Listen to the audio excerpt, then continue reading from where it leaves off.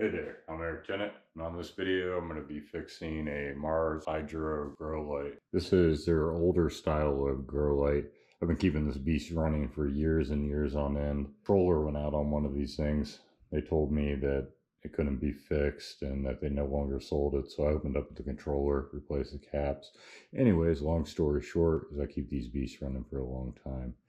So I'm going to show you guys how basically I test this board and find the bad LED and replace it on it. To be doing this, I'll be using this super LED tester. You can find it down in the description below if it's available at the moment. This thing's great.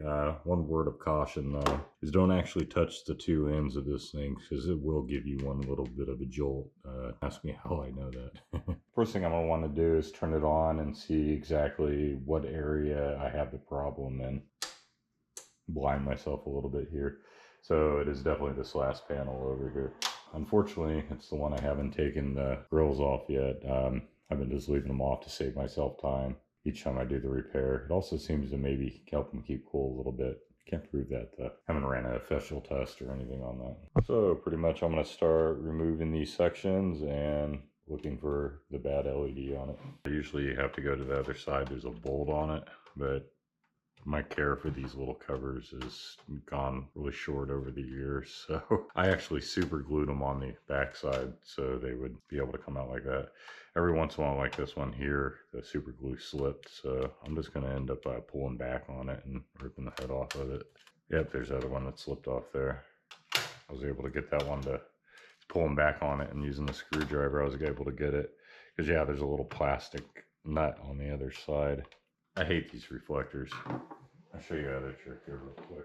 Okay, and if you really don't care about these fins, this is one method I like to use. This is my cheap soldering iron. I use it to burn things. I'll cut plastic with it. But anyways, you just take it and kind of just use it as a screwdriver for it.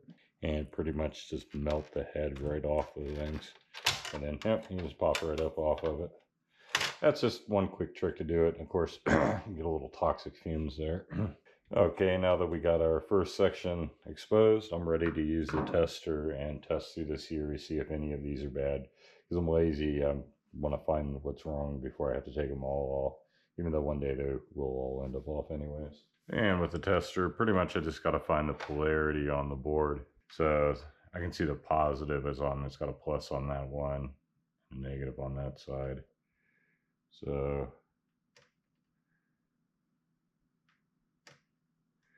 appears already I may have found my dud here. So that's the way they're supposed to light up. That's a good LED. So I got it on positive, negative. And yeah, this LED is not lighting up, so that would be a bad one. I'm gonna go ahead and test all the rest of them in this group here. Polarity switched here.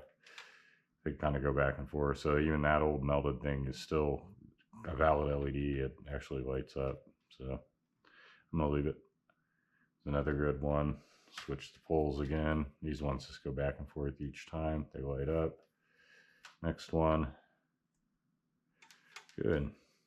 Yeah, guys, I use these to grow all kinds of tomatoes and other plants. I don't want to get the algorithm going by mentioning what other plants, but I live in Arizona, so. So that definitely, this top, the very first LED I went to check here, there's definitely something malfunctioning in it. I'm not getting it to, not getting any light up there. So that is definitely a dud there. So hopefully that's the only dud in this group. So get the soldering iron out real quick. First, I'm just going to rub a little bit of flux right on those two solder joints just to make it just a little bit easier to get it off. One other trick to find the bad LED, and you better make sure you're actually on direct current to be able to do this, is you need a pair of needle nose pliers.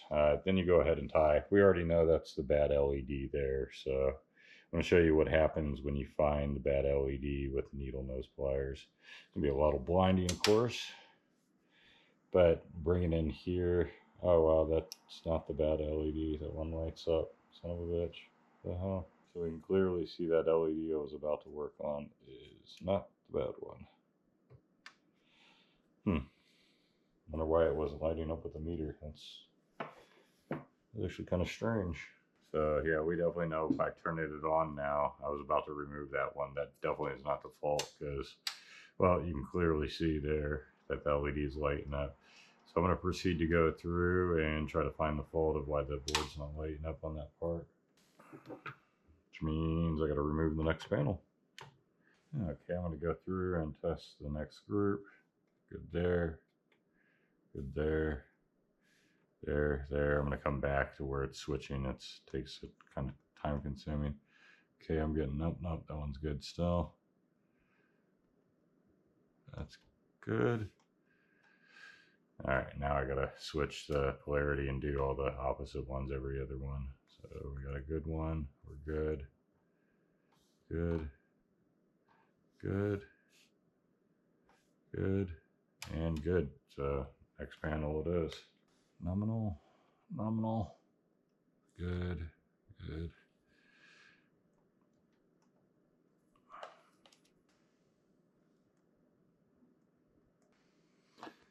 All right, that one's showing problems right here. So first thing I'm gonna do is turn on and make sure this one doesn't light up, and that is confirmed. All right, and to make sure that this is our problem, and make sure you've got LEDs that are on the DC, not AC, or you may liven yourself up where you would need a rubber glove doing this. But basically what I'm going to do is I'm going to short out between the positive and negative, and if that's the fault LED, the rest of the board will light up. So here we go.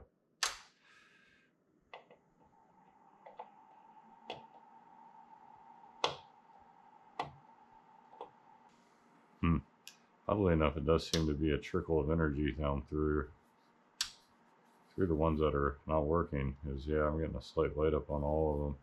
So this one may actually, could be a controller issue. That LED definitely also looks like a problem there. And here you can see one of the very same types, that LED. Yeah, see, and the meter is able to light it up. So there is something wrong with this particular LED. So I'm going to go ahead and replace this one, see what it corrects, and we'll go from there. All right, I'm going to go ahead and apply a little bit of flux to this one just to make my life easier here. With the improper tool is one of the screws. Okay, now the soldering iron's heated up, I'm going to go ahead and extract this chip from here.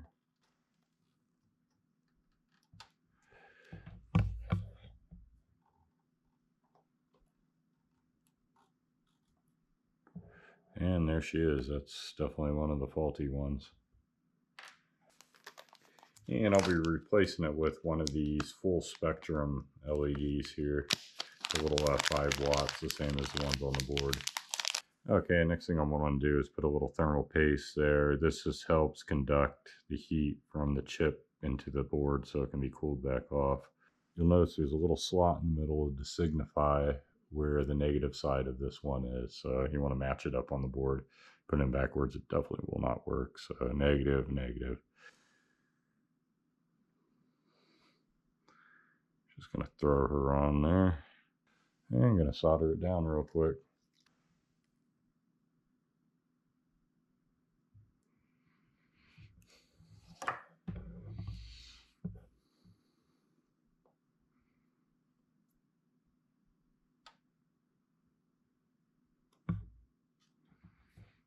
It's funny, on these boards you can see some of the history of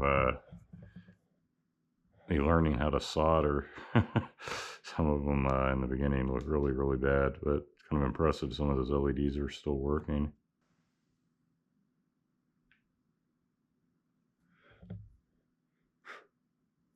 All right, I feel like that's a pretty good connection there. So I'm going to go ahead and power up the board and see what happens, pretty much. And yeah, that did not rectify the problem. Huh. So this one may be actually, maybe a driver issue. Yeah, man, everything looks like it's lighting up on the other side. So the next thing I'm going to want to do is I'm going to pop open the back and start messing with the drivers now. Okay, to get to the drivers now, basically I got to remove like, I don't know, like 12 screws on this whole thing. So I'm going to remove all those real quick. Oh yeah, you guys like watching me screw, huh? Sick bastards. Okay, now I got the screws removed. Now I'm ready to take out the back. I need it plugged in for this test, but I also, when doing this, I need to be very careful not to touch any of the AC current because it will fry me. And my cat's trying to negotiate with me now. Great. All right.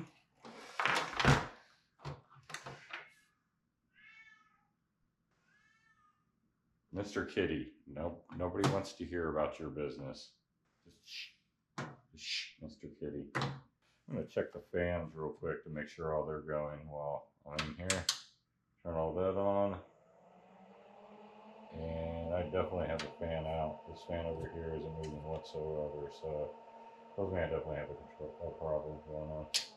Okay, just as I suspected, the controller that's hooked up to this fan is also the one that goes to this board, so I have a suspicion that there is capacitors bad inside that. So I'm going to pull this controller D here real quick. For experiment's sakes, I'm going to disconnect this one side and hook it up to one of the other controllers over here, one of the ones that I do know that work, just to see if all the LEDs light up, just to eliminate possibilities of what's going on. Okay, so I got the controller swapped real quick. I'm going to turn it on and see if this bottom section lights up. And of course, there'll be one out here because that's where I borrowed the controller from. So, you do. And as you can see, it totally lights up. So this is 100% a controller problem.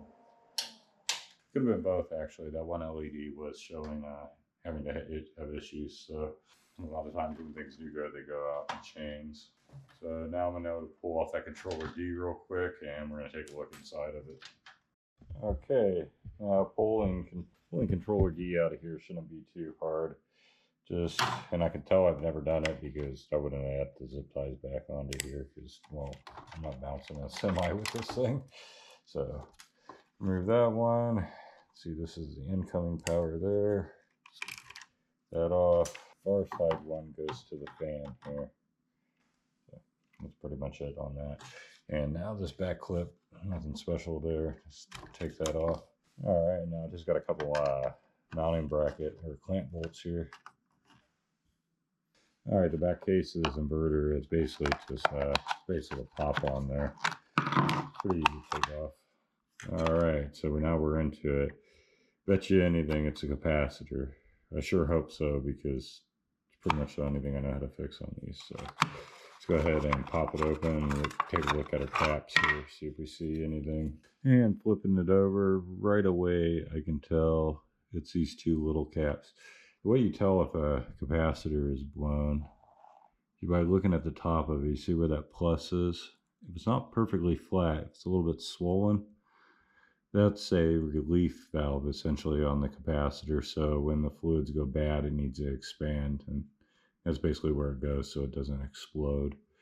I'm looking at all the other capacitors, they all look fine. So yeah, it's these two caps. And luckily I have some of these capacitors on hand. So the first thing I need to do is I need to remove these capacitors because, well, they're fried, so I need to take them off the board. So I need to find their adjacent pins here, which is always kind of fun.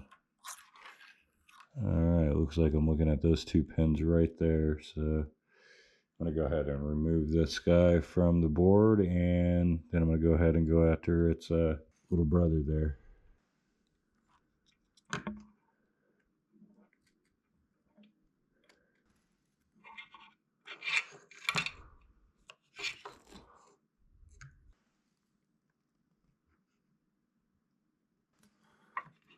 Finally got her to pull out.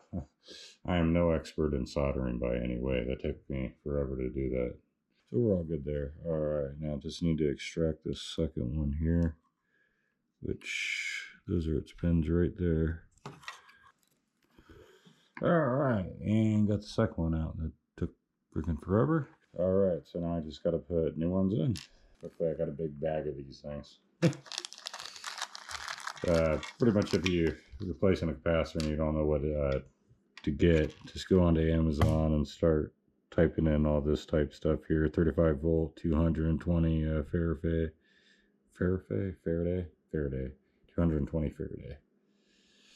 And ta-da, you'll find your match. Preferably get ones with as many hours as possible on them. That's usually how long the cap has before it blows.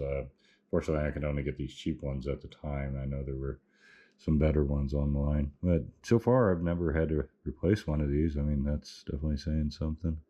Okay, clear the side with pointing down with a negative on it is the negative there. So just use your finger. It's like a booger.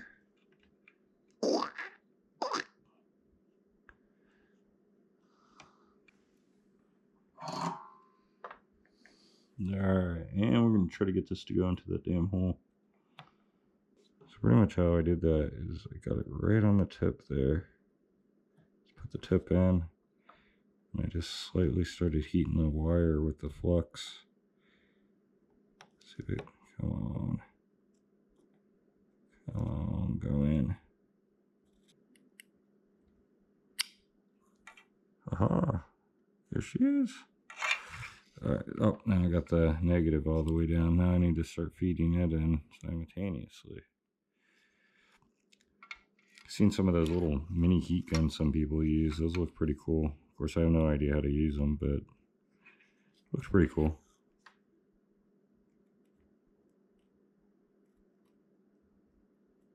Let's see if I can actually heat both these guys at once. Oh, I can. I did.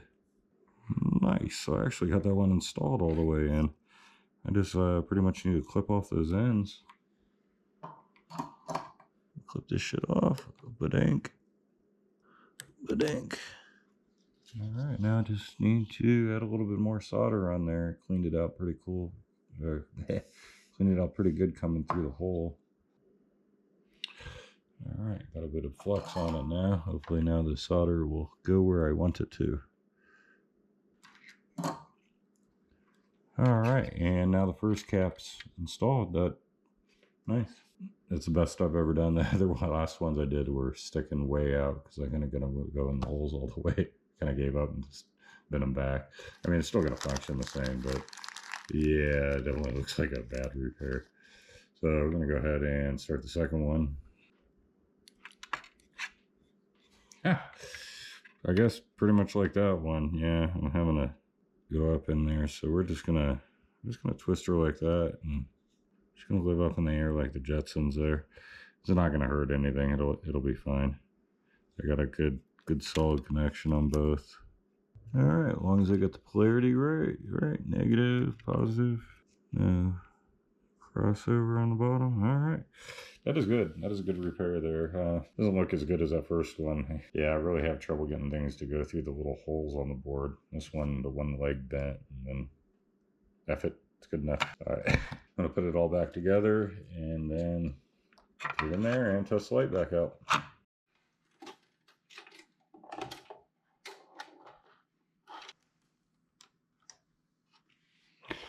See if I remember right, far one went to the fan.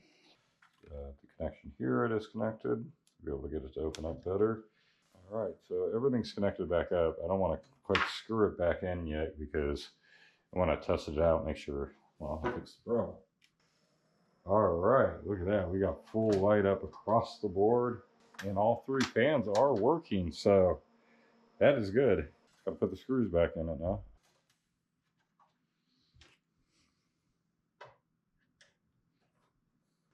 So nice. She's all the way working again. All her LEDs are lighting up. All her fans are going. She's ready to grow tomatoes again.